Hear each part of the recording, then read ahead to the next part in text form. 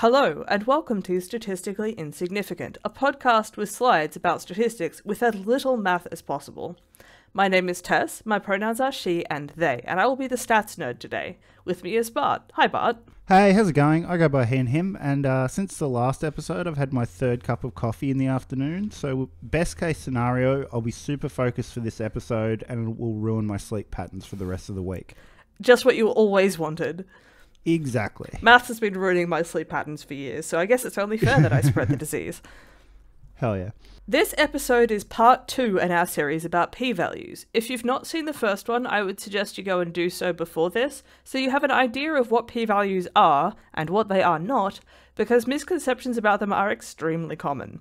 In this episode, we're going to be talking about p-hacking, what it is, some of the ways that it is done, and the much bigger and, to me, more interesting question of why. This is a political story. It's about money, power, labour, and yes, capitalism. Technical bit first. In the last episode, we defined p-values in the context of a hypothesis test and an observed sample statistic. So we have a null hypothesis, which says it's a status quo thing. So our example was the population mean is equal to some value. But you can phrase the hypothesis constructions like this with regards to any measurable statistic. Your COVID status, whether you are infected or not, in the context of a COVID test, similar structure here. Our alternative hypothesis was that the population mean was not equal to some value. You could also have one-sided hypothesis tests. Go have a look at the other video for that. In the context of this, to construct a p-value, we assume that the null hypothesis is true and determine the probability distribution of what we observe on our sample mean in the case of this particular example. Then ask how likely we are to have seen a sample statistic at least as far from the proposed value if the null hypothesis is true.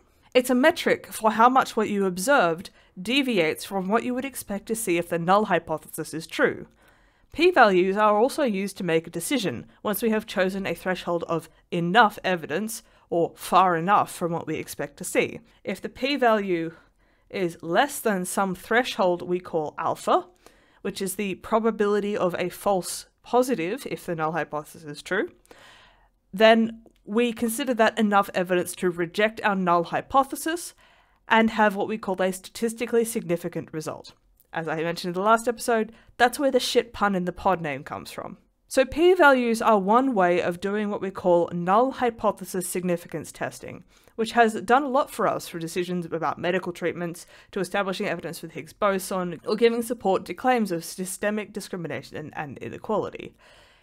A null hypothesis significance test is precisely this construction. You pick some threshold value of the probability of a false positive when the null hypothesis is true, and if what you observed is sufficiently unlikely, whether you use a p-value or some other construction, you reject the null hypothesis. It's desirable for a researcher to get a statistically significant result. It gives weight to your explanation of evidence. There are some exceptions when we check assumptions for models, but we're not going to address that at this. That's more like, am I ticking all the right boxes? Have I used the right analysis? The results of the analysis are where this kind of construction would take place. So with the p-value test, we have these two numbers, the p-value itself and the threshold for rejecting the null hypothesis, which is the significance, alpha. Alpha is a socially agreed upon threshold for what is sufficient evidence. We also have an incentive structure. As neutral as scientists want to be, p smaller than alpha, rejecting the null hypothesis, is a favourable outcome. P-hacking is then ways of unscrupulously shaping the data to make p as small as possible in order to make it more likely that you'll get a statistically significant result. Ask me how many times I can say statistically insignificant before the words lose all meaning. As we will see, that incentive is so much bigger than just self-assurance that our ideas are correct. For now though, we're going to examine some ways that p-hacking manifests. The first, and perhaps the most grey area in some respect, is excluding problem data points. We have spoken before about measurement being messy, and I have tried to avoid dropping the word outlier into those conversations. Outliers are not the same as errors, there's some overlap. An outlier is a point that is a long way from the rest of the data. That means you need both a structure of distance in your data and some threshold for what is far away. Let's say I'm looking at fish in a small pond and I'm measuring their size. I observe fish in centimeters that are 6 centimeters, 7, 8, 10, 11, 17, and 103. That is, these are the measurements that I make. Now, that 103 centimeters, probably an error where an extra digit was added. It's an order of magnitude bigger than the rest, and a meter-long fish in a small pond would be quite cramped.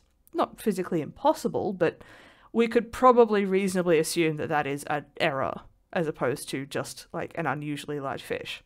It is also an outlier, however, something that is a long way from the rest of the data. If we think about this 17 instead, this could also be an outlier, and it's a fair bit larger than its closest neighbor, the 11, right? But it's not unreasonable to think you could have a 17 centimeter long fish. Sure. It's reasonable in terms of the scale with respect to the other things that you have measured. So the 17 may be an outlier, but it's probably not an error in that sense. If I then add that this 8 centimeter fish was actually a 9 centimeter fish which had a data entry error, this would be an error, but it's not an outlier. It's right in the middle of the pack. Right. I say could be an outlier because there's no hard and fast definition for what an outlier is. There are some common thresholds used with particular statistical tools, but there's no stats deity handing down stone tablets to say what is and is not an outlier. Outliers can make trends and patterns much muddier in data, much less easy to observe, I suppose. So if there are 1 or 2 data points which are a long way from the rest and mean your result isn't statistically significant, you might get away with excluding them as outliers. You might not even be wrong to do so, but it's really hard and you have to provide a justification of that, and ideally you should report on that fact when you write up your data. People may not even realize what they're doing is a problem with excluding outliers because it's very easy to convince yourself that taking them out is the right thing to do. Well, also, in that case, the 103, if it was, say, a dam rather than a tank, you could have one Murray cod and the rest a carp or whatever. And so that is an accurate observation, but... This is why so much of it is intensely context dependent. There's no straightforward answer because there's no straightforward situation to measure, right? Yeah. So much of this and so many of the thresholds that you kind of, if you even try to construct a reasonable threshold for it, it's hard, it's a lot of work, and it requires potentially a lot more information than you actually have, which is one of the reasons that this gets really fuzzy is when people do this without justification. So what tends to happen is, in this context, you have a couple of points where if you leave them out, your p-value is smaller than alpha. If you keep them in, your p-value is bigger than alpha. So you are incentivized to find an explanation for why those should be left out. Unfortunately, if they are genuine measurements, genuine part of the population that should not be excluded, it's a real problem if you then leave them out to do so. Number 2 is biased sampling. We talked about this before in episode 7. As a form of p-hacking, it's more specific, because I would argue that this requires some sort of intent. I guess it's a kind of data exclusion where you don't even measure stuff that would be messy or have complicated results. This is a whole thing in medical research. Ideally less so now that we have things like tracking of studies for new drugs. That did not exist a couple of decades ago, and there were some real problems with that. But it's very common to exclude groups of people from trials on the basis that there may be difficult results for them or whatever else. People with very large bodies, for example, which can be a real problem when it comes to calibrating drug dosages for those same people later on. I think I mentioned this way back in our first episode, but there is actually a threshold of body mass where hormonal contraceptives, as normally prescribed, are not effective because the drug levels of the hormones in your blood that you get out of them don't wind up being high enough to actually provide protection against pregnancy. Another classic example is actually the exclusion of women entirely, or female of whatever species from trials. Notoriously, a lot of drug trials on rats don't include female rats because they give unreliable results, which, You also have problems, and this is less so about p-hacking so much as in general, but a whole bunch of treatments, even for things like stroke or heart attack, or descriptions of the observed symptoms, are based on like cis male physiology, which sucks for the rest of us. What you're doing in these cases is you're making a result quote unquote easier to measure by excluding cases which may be unclear or behave in an undesirable way. If you are only going to make claims about the subset of the population that you actually do include, that's not p-hacking. That's not a bad thing. If you go on to make claims without talking about the fact that you've excluded particular groups about a broader population which includes them, then it becomes a real problem. Because if your statistically significant result is only on, say, like, if you imagine this is your whole population, and you get a statistically significant result on this bit of it, knowing that you've excluded, say, this bunch of people over here who don't exhibit a strong response, that's a problem. And this is particularly frustrating because people don't generally give you the kind of information about their sample which would actually let you make a kind of informed decision about whether or not they've done this. Yeah. Usually you will get like gender reported a lot of the time, which you can do something like that, but you may or may not get weight or body mass or body size reported for drug trials. Very frustrating. The third type of p-hacking we're going to look at is what I'd call selective reporting. So this is kind of intimately related to biased sampling, but this is biased sampling that kind of happens after you've collected the data. In this case, you have some sort of grouping variable, or a bunch of them, which subdivide your sample. If there is a group or a couple of groups which have a statistically significant result, and you only report on those, and you don't admit that you've actually sampled all these other groups and that they showed nothing, that's a form of p-hacking. Right. Now, you may well have found a subgroup for which there is something happening, but you should at least report on the rest as well. You also need to be really careful with sample sizes, because a small group of research subjects, whether that's people or whatever else, is more likely to find something that is statistically significant compared to the general population than a bigger group. As we will see in just a second, the more additional grouping variables you have, the higher the chance that at least one of them will give you a significant result for a relationship that doesn't actually exist. Next up, we have repeated hypothesis testing. Let's say I set my significance, alpha, to 0.05. This is the probability of observing a false positive when the null hypothesis is true. That's the risk I'm prepared to take, right? Yeah.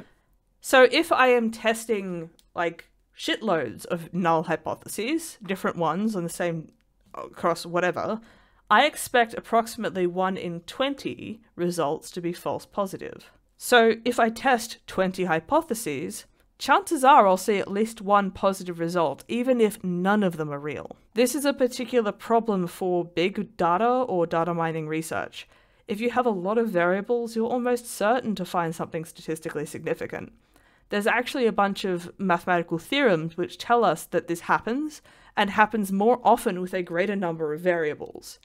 Online advertisers drowning in Facebook data where every feature of a person's life and interaction with Facebook is measured, for example, particularly prone to this. Or if you have a research lab producing dozens of different compounds and testing every single one as a new potential drug, or fertilizer, or whatever, they will see false positives at approximately whatever rate they decide to fix their significance at. Yeah. The grouping variables in selective reporting are a type of this as well.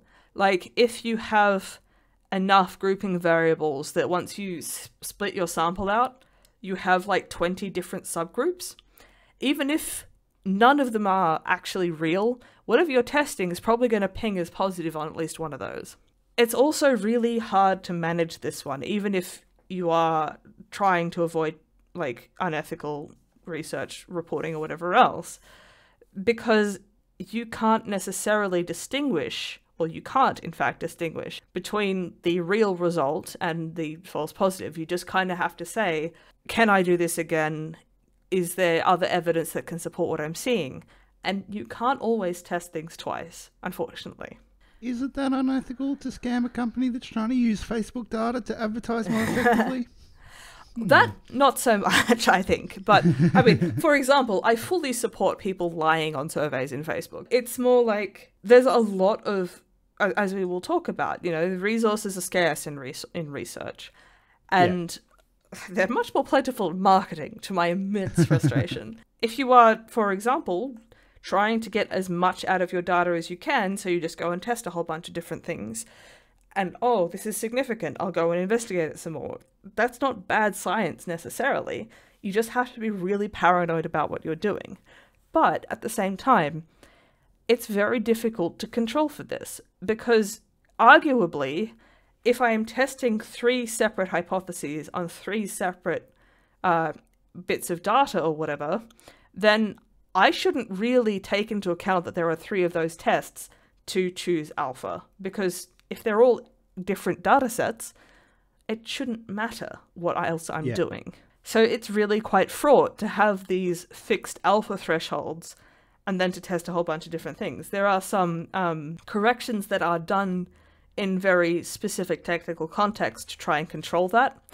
But in general, it's just kind of a problem that you have to deal with, and you have to hope that there is enough replication of research to control for this. There isn't.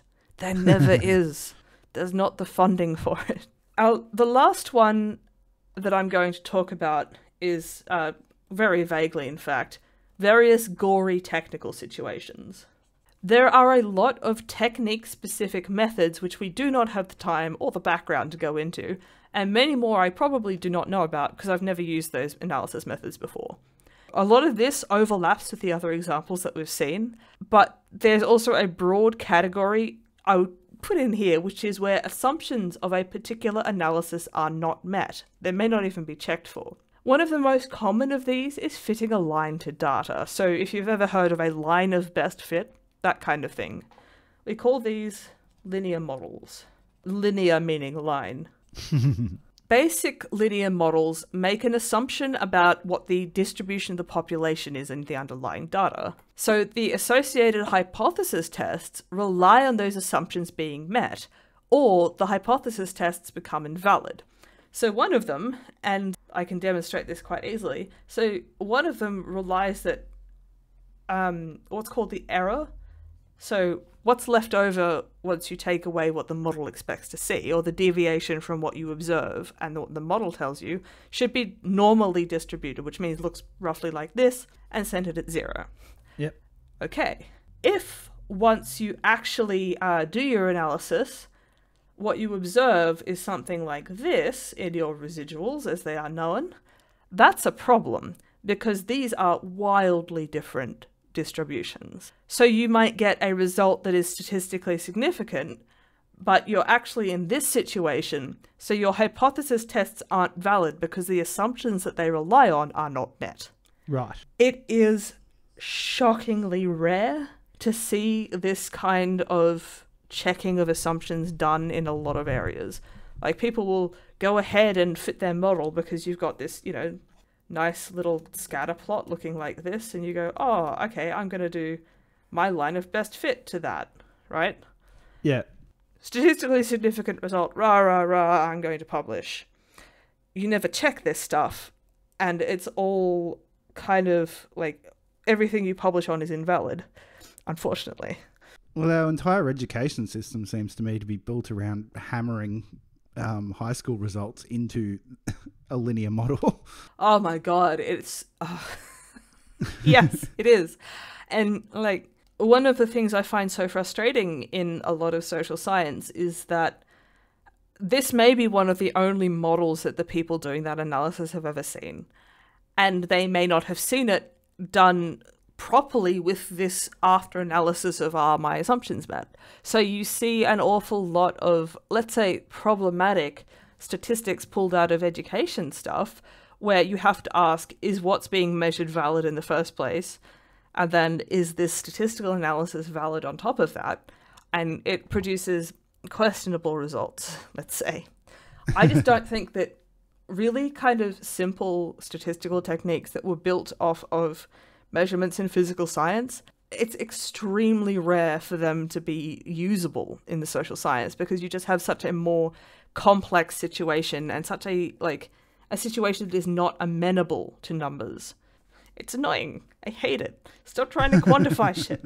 Well, sorry, my ex-girlfriend was a teacher, and one of the most foundational documents at the moment is a book by a guy whose name I've forgotten, unfortunately. Alas. But it was basically doing a bunch of meta-studies on education, which came to the conclusion that class size didn't actually affect outcomes, or had less effect in outcomes. That's interesting. Other major factors. Yes. If you find it, send that to me, because I would like to have a look at it. I will. These are not an exhaustive list, but hopefully they give you some idea of the potential pitfalls.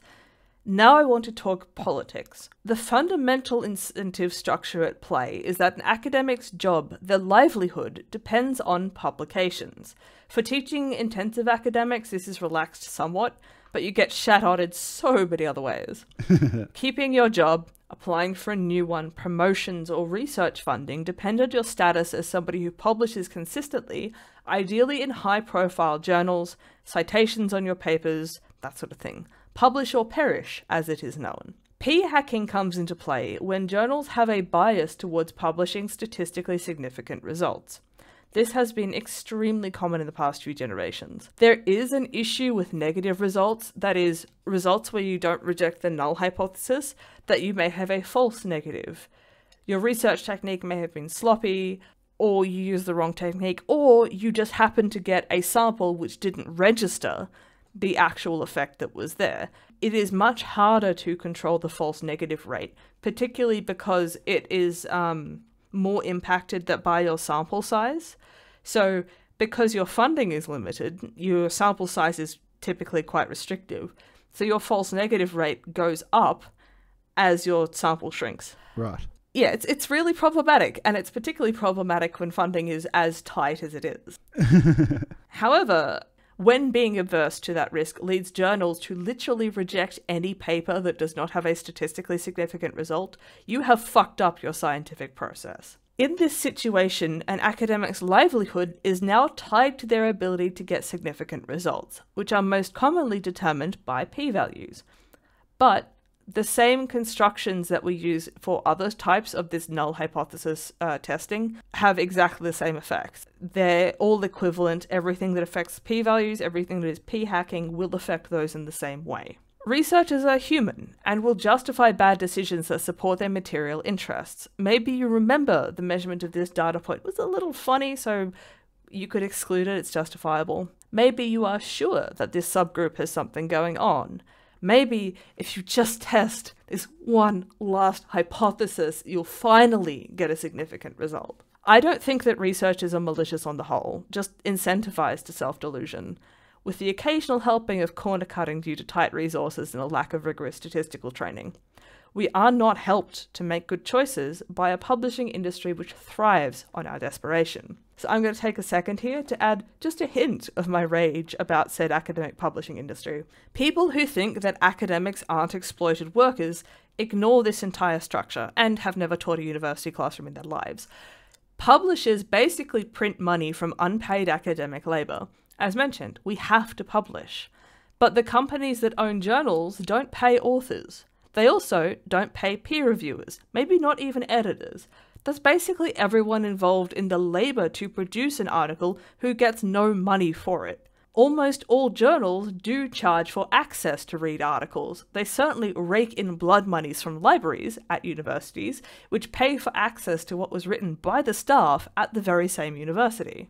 Beyond this, publishers have come up with a really nasty system where you, the researcher, who has done all the work to produce an article, pay them to publish it. In many cases, this is explained as a fee so that the article can be published without a paywall, because of course the rent seekers have to be compensated for the revenue they would lose. Top journals can charge $5,000 or $10,000. At the other end of the prestige ladder are journals which will publish literally anything if you pay them. $2,000 for 4 guaranteed publications sounds like a great deal. You can just pump out crap all the time. Your your metrics will go through the roof. But hang on. Well, that material conditions that you're talking about are reliant on getting in the prestigious ones, right? Yes and no. You have better opportunities if you get into the more prestigious journals.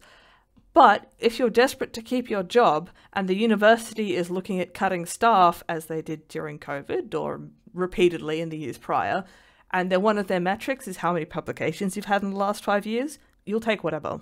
Yeah.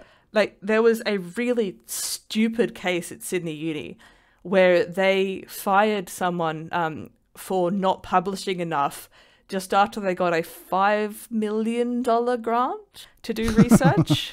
Yeah, and they were about to have a book come out which had actually consumed their time in the past 5 years, which is why they hadn't been publishing other stuff. It's just ridiculous. Like, yeah. This is what I mean by, like, your job really does depend on it. And because universities have been consumed by the capitalist effort to measure things with key performance indicators and blah, blah, blah, blah, right? It becomes an encroachment on your ability to do good research. And it sucks for everyone except the bean counters.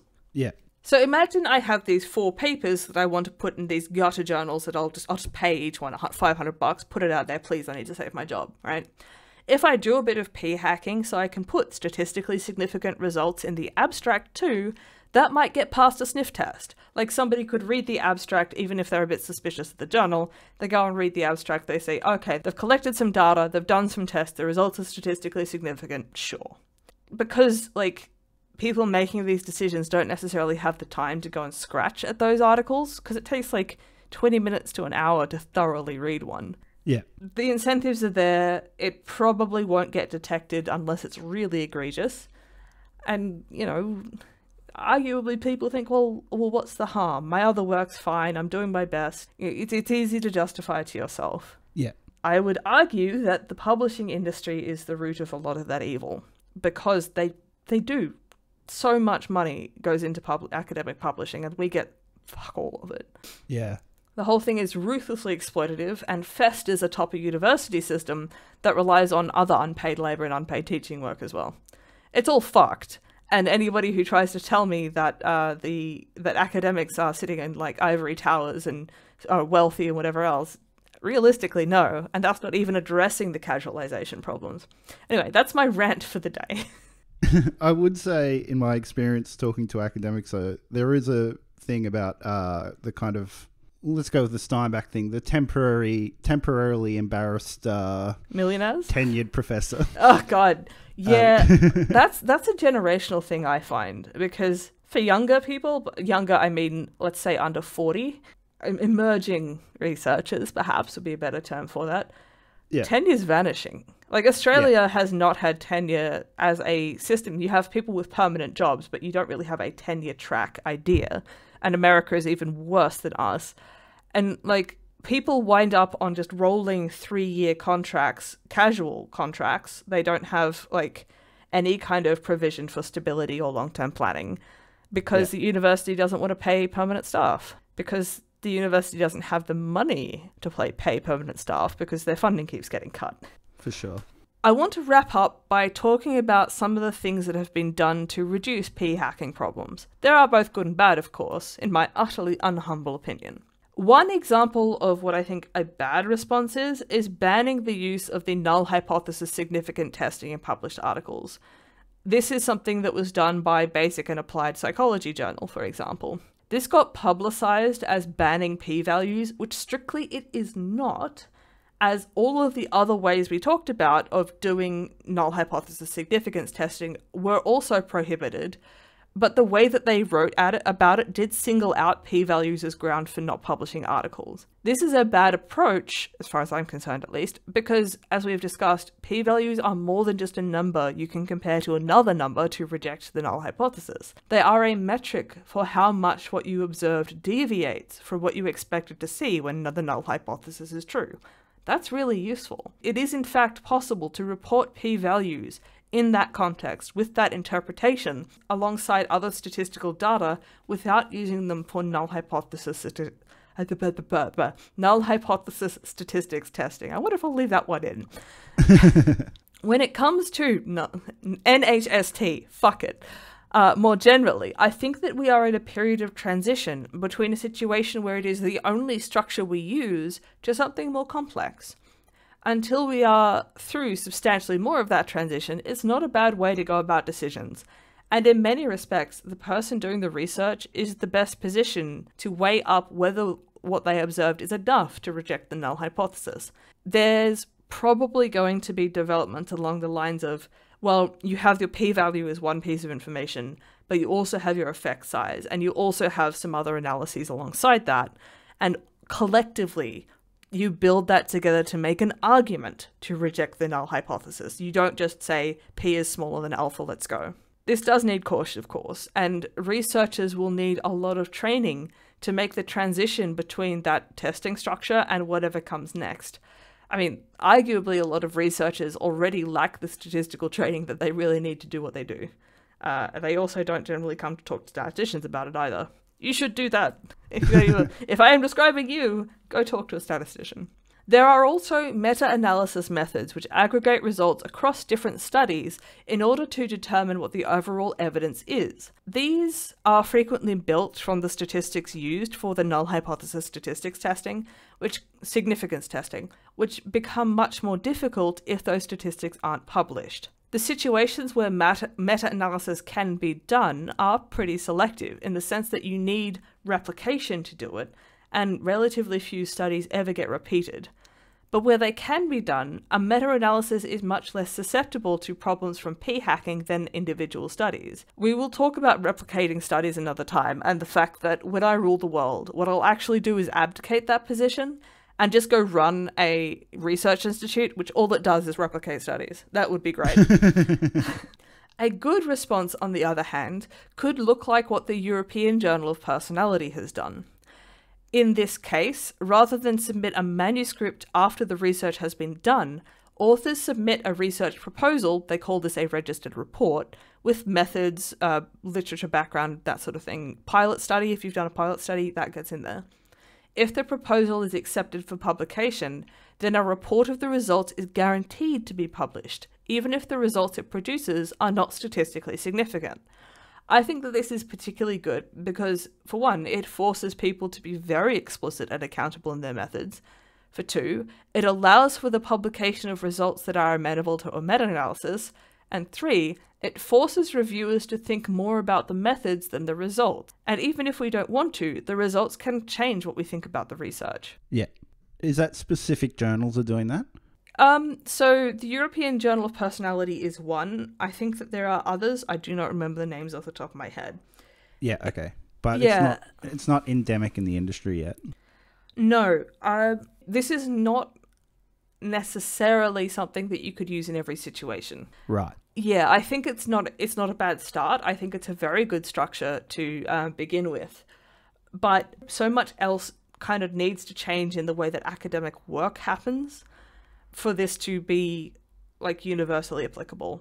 Universally applicable in situations where you could have hypothesis testing anyway. Not all research actually works like that. Yeah. Maths, for example. There's also approaches which directly address the material conditions of academics. Shockingly, these have not been done, and if anything, it's becoming an even more punishing industry to be in. More research funding, more positions with better, pay and better working situations, better support for teaching and admin, so research academics aren't asked to do both or all three of these things. They're frequently very bad at teaching, and teaching staff have some breathing room if they need to publish. These will make better research possible and give people the space and the resources to not cut corners. Researchers are curious people. We certainly have our biases and resistances to new ideas, but in general we want to do good research. After all, with the kind of qualifications that get you a research job, you could be making way more money in private industry. One final note. There are fields which don't use null hypothesis significance testing because their methods are just not amenable to constructing the statistics which allow it. That's not a problem with the validity of the research, it just means that those statistics are the wrong tool to use. A lot of social science is like this because you can't quantify human experience very well. Maths is another field which doesn't use it because maths is not a science and doesn't do the best explanation of the evidence which null hypothesis significance testing is built for. Alright, as mentioned last time, this double episode series isn't going to have a mailbag segment. If you desperately want more, go check out the bonus episodes on our Patreon. You get one extra episode every month, and at the $10 tier you get early episodes too, when I actually get around to editing them before they need to be released anyway. But, thank you so much again. Thank you very much for having me. And I'll talk to you next time. Speak to you then.